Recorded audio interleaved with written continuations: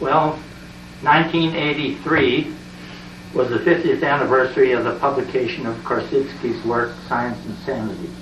1988 was the 50th anniversary of the opening of the Institute of General Semantics. In 1938, I was a student at the University of Chicago. And as we all know, the Institute was located in Chicago at that time. In fact, it opened up in the summer of 1938. I was 21 years old and had just taken a degree in business administration.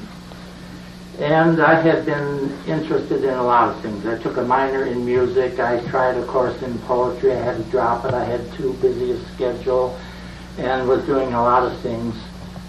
But one of the items of interest around the university at that time was a man named Alfred Korzybski. And he was in Chicago. And he had made somewhat of a name for himself. How about that? And let me see now. I got acquainted with Korzybski when he gave a talk, I think sponsored by one of the student organizations, probably the Chapel Union or something like that. And I heard a lot of things that I thought were very interesting and entirely different from learning how to keep accounts or study insurance and all that sort of thing that I was trying to become interested in at the business school. And of course, he was getting publicity at the time in the Daily Maroon, the student newspaper. So he was a rather well-known figure. There were a lot of things going on at the university in those days. You could go to hear Mortimer Adler with a logical proof of the existence of God. I went to hear him talk about that. He had to admit he finally couldn't prove it. And Robert Maynard Hutchins was president of the university, and we could hear him and absorb some of his ideas. So there was a lot of intellectual ferment going on there at that time. Well, when I heard something about general semantics, I thought, now this is entirely different from anything that I had heard. And I went up and talked to Korzybski after his talk, and he had a couple of people with him. And I learned that he was going to open the Institute and give a seminar. So I gave them my name and address. Now, you understand that the first seminar given at the Institute in Chicago in the summer of 1938 was not the first seminar that Korzybski ever gave. He had given a seminar at the university previously at International House, and he had been traveling around the country giving seminars here and there. And I think he had been angling for a position at some university. I think he would have liked to have a chair of general semantics at the University of Chicago, but it didn't work out. And of course, looking back over these 50 years, I realized that many of the details had escaped me. I can only recall what comes back to me, but I'm going to see what I can do. However, in that summer, they opened the Institute. It was on 56th Street. We used to call it the magic number. The house number was 123456, 1234 East 56th Street. And it was an apartment in the apartment building there. Cornelius Crane had given Korzybski $25,000 to start the Institute. And at that time, $25,000 was an awful lot of money. So he got started and sent out the notices about the seminar. I was working that summer at Marshall Fields. I was working up in the kitchen, moving baked goods from one dining room to another, making a little money to help me go back to school in the fall, get started on a graduate program. And at Fields I was earning 27.5 cents an hour at that time. And when the Institute announced its seminar, the tuition was given as $25. Well, I thought, $25 for a seminar with Korzybski can't be all bad.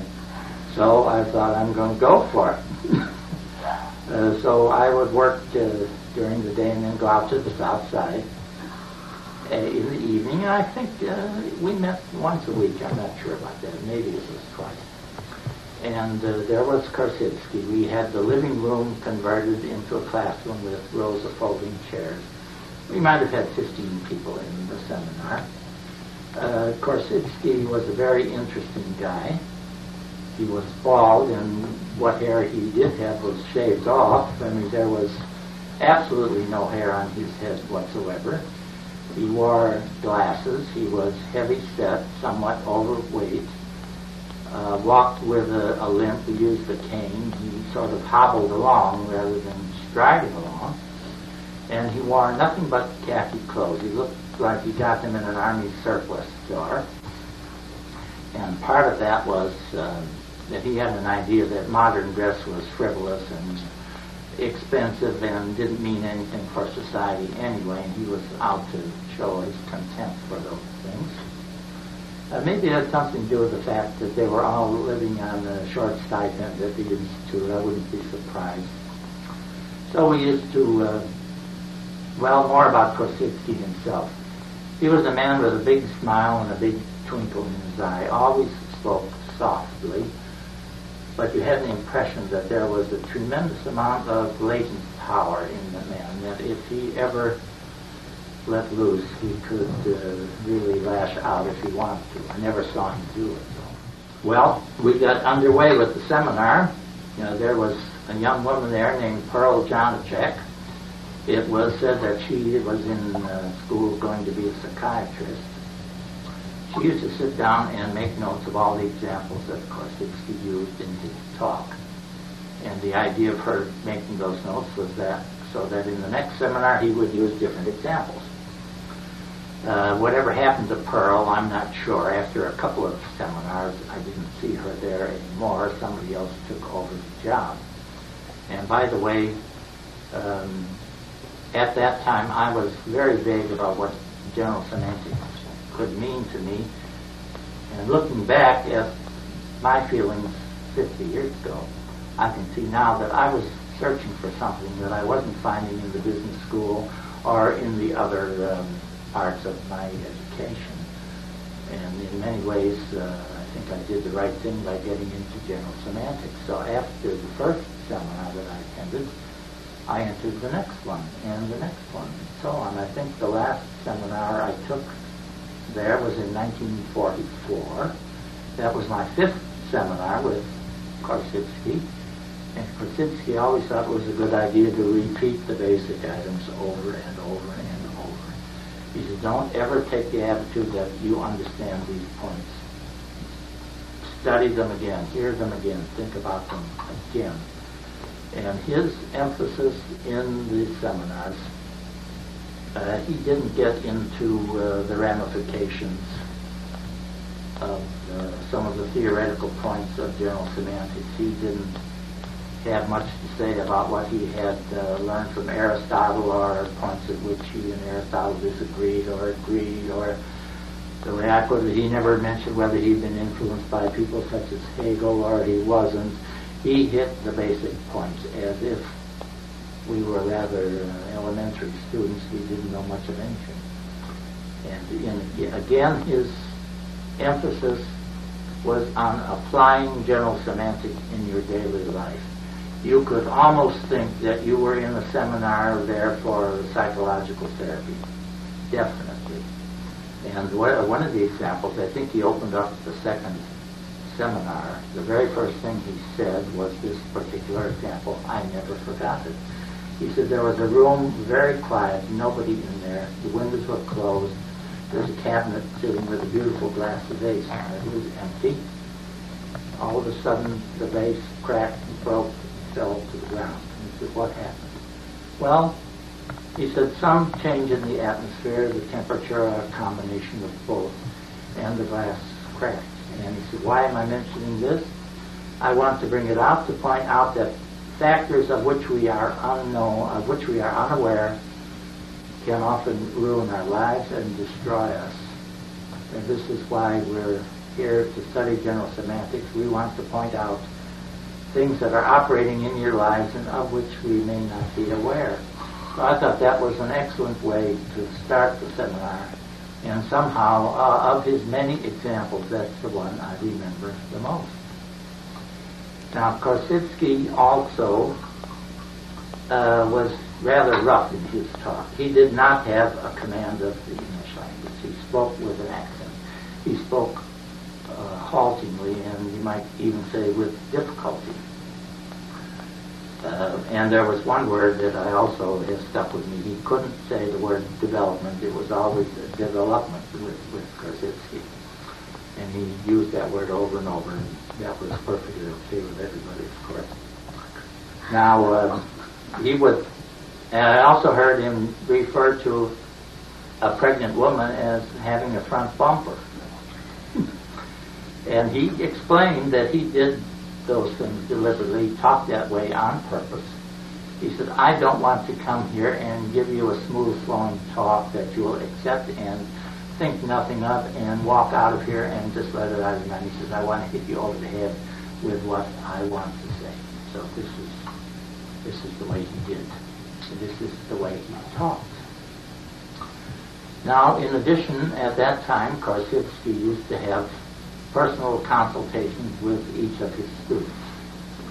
And being 21 and later 22 and 3 and so on, I used to hang around the institute, and after the seminar or after the session, he and I would sit down and talk, and sometimes we'd have a little glass of vodka there.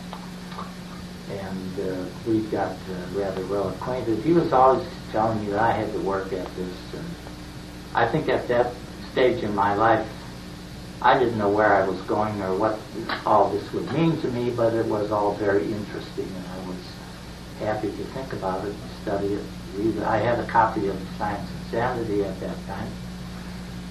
It was a gift from somebody who had spent the enormous amount of $6 for an 800-page hardcover book.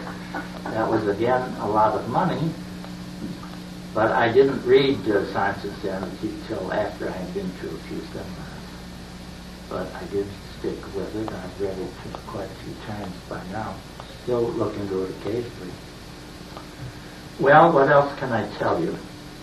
We used to have New Year's Eve parties at the Institute in Chicago. Drinks were served, hors d'oeuvres, there was dancing to records. Everything was very social. And oh yes, after maybe one seminar, I got my sister interested to come to the seminar. And she met Korzybski and had her personal consultation with him, like everybody did. And then I talked to him the next week, and he said, this one stopped me cold in my tracks at the time. He said he was very happy to meet her, and he could see that she had a great deal more sense than I did. But that was Korzybski, and that was his way. And that was his way of getting in there and telling you have to do things with general semantics. But I cannot repeat often enough that his point in the seminar went beyond understanding and accepting the principles of general semantics. His point was apply it in your life. Find out how it can make a difference in your evaluation. This was the point of the whole thing. And there were a lot of people there that came with apparently personal problems. We never heard about them in the sessions themselves, but they evidently came out in sessions with Korzybski. Downtown, we held it in the Field Building, 135 South LaSalle Street. By that time, I was working at the Lakeshore Bank, and I used to stay down one night a week. My sister would stay down with me from her job. We would go up to the Field Building, attend the seminar. And then we liked that particularly because when it got out, we could run over to the brass rail on Randolph Street and pick up the second set of the Dixieland Band that was playing there. We thought that was a great combination for an evening. The one thing that I got involved with in the early seminars at the Institute, Korzybski himself gave lectures on semantic relaxation. Now, of course, Charlotte Reed did it. This was before Charlotte Shushark Reed appeared on the scene. And he had to have somebody sitting up there, and he move your muscles and show how it all works. So I was the model year after year in doing all those things. And when we did this in the field building, we didn't have all the regular facilities, so we had to look around for something for me to sit on. So we found some rickety old thing, and I'm sitting up there in front of the group, and Korzybski is going to work on me. And this little table got sort of rickety, so I'm looking around and thinking, am I going to fall off this? And Korzybski stopped and he looked at me. He says, if you feel insecure sitting there, just grab onto my hair. Which there was none. But it was, those days were very companionable times with Korzybski and everybody at the Institute. And of course, I haven't mentioned Miss Kendrick's name because she came in there, I think, after the first time. And I again say that there are many important and pertinent things that I have not recalled. And as usual, as soon as this tape is finished, they'll all start flooding back into my memory. But by that time, it'll be too late. So all I can say is I was happy to make the recording.